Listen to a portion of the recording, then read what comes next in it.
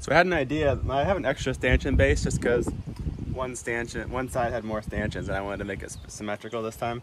And so this little bracket had come off. It was welded originally, and I wasn't able to weld it back because, I don't know, I'm not that good at welding, I guess, or the material was contaminated or something, but whatever. I think I could use this bracket to go here, maybe, and that would probably be even stronger than a bad weld, and it just goes in with a little set screw. So let's see if that fits. The angle's not quite right, but maybe I'll just 3D print a little block, and that'll work, I guess. So we're gonna race again, but now I got the high-tech carbon fiber racing pole, which David built himself. This is so cool. We'll see if it holds. I think it will.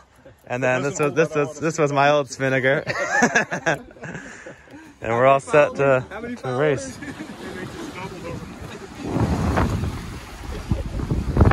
Real good wind today.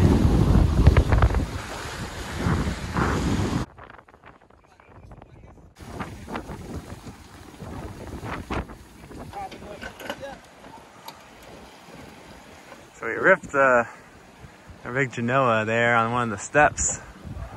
Lots of excitement in this race.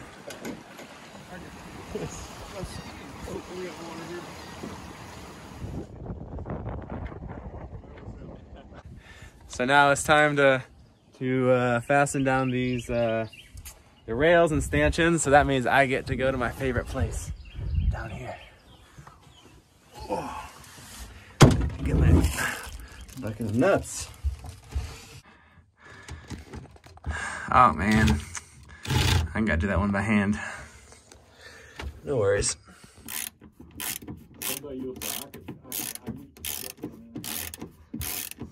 I dropped my socket and there's this panel here, so I think I gotta remove it to get it back.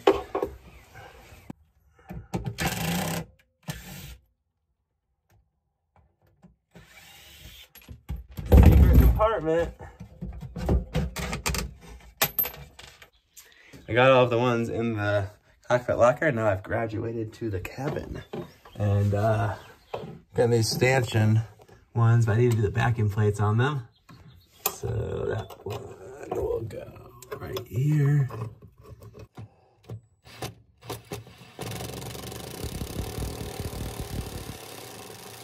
So I just realized I ordered these, most of these bolts are too long and they're not fully threaded, so I won't be able to tighten them all the way. So I'm gonna need to get bigger or shorter chain plate bolts, which is unfortunate because these are kind of expensive bolts. But a few of them are the right size, just fit the shape of the hull, so I'll tighten those ones up. So I was actually able to get these ones on here, and I think I'll just get stacks of washers for that one, and then the two over here, because that'll be a lot cheaper than getting new bolts, and there's nothing wrong with that. Now I'm tightening up these are the series drogue chain plates, and I decided to get a longer bolt for here and some nylock nuts for these, just because I don't want them coming undone from vibrations or nothing.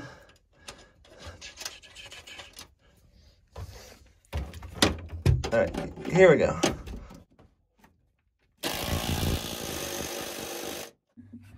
Now I gotta get back under here and do these hard to reach guys.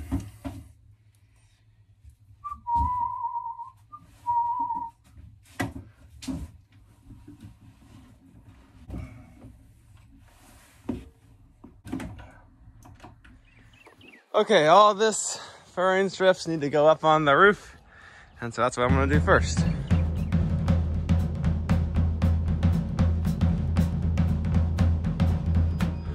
All right, I'm gonna bring out the air hose.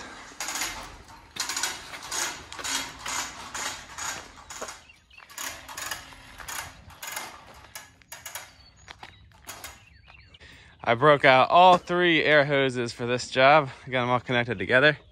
I've got half the lumber up there. We are using the Harbor Freight 10-degree roofing nailer? 15 degree. Roofer. Nailer. Roofer nailer. We are 2 out of 5 so far. Let's try. More power. Yeah. work has begun. Up here.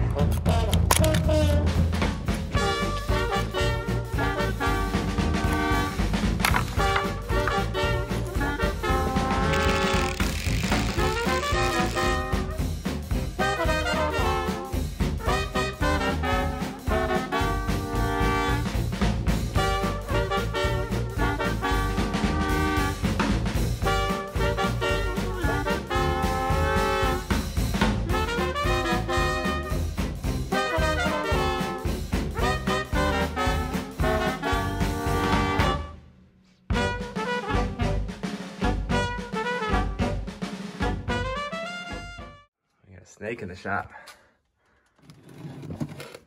Some type of colibrid. It's a big one. Hey, buddy.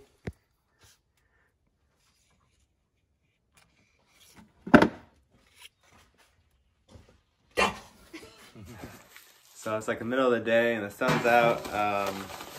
It's really hot up on the roof, so I'm gonna take a break. Open packages. We got some more gloves. I got a little more, one less fiberglass project, so that'll be very useful. Thank you, Alan Buckspan. A trip back to Harbor Freight got us the right combination of nails and gun, so this one seems to be working much better.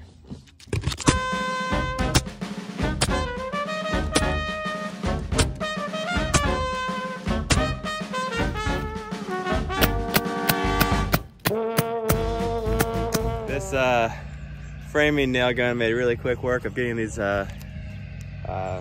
strips on the roof. I did put some screws on there too, but I like this thing. This is the Harbor Freight one, and the only thing I needed to do is put nails in and not let it run empty, because then it kind of jammed.